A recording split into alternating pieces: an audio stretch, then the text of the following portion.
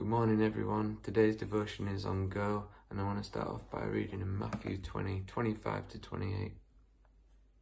But Jesus called them together and said, "You know that the rulers in this world lord it over their own people, and officials flaunt their authority over those under them. But among you it will be different. Whoever wants to be a leader among you must be your servant, and whoever wants to be first among you must become your slave. For even the Son of Man came not to be served, but to serve others and to give his life a ransom for many."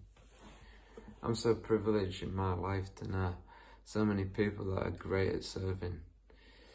And in fact, the biggest influences in my life are those who serve, not me and not my need, but those who have lived a life serving Christ and the will of God.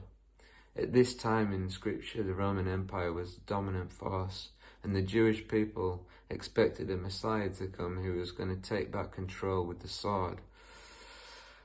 But it wasn't to be, and Christ said that his way was different. His way was a way of laying down his life and to serve others. Christ asked for us to do the same. I want to encourage you today that if you've spent a life of serving, and I know many of you watching have, to continue to do so and to re-find the joy in serving.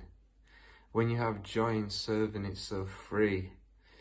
And it's so easy to get disappointed with people's reactions and people's perception of who we are.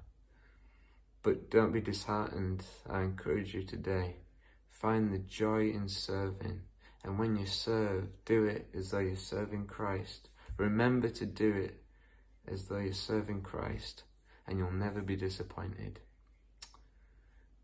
Lord, I just thank you this day. I thank you, Father, that you have given us the reassurance in your name that all is okay.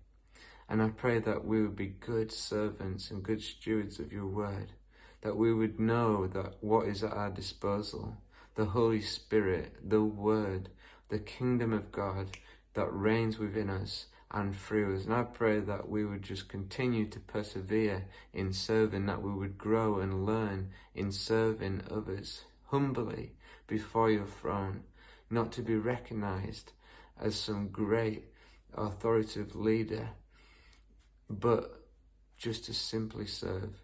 In Jesus' name, amen.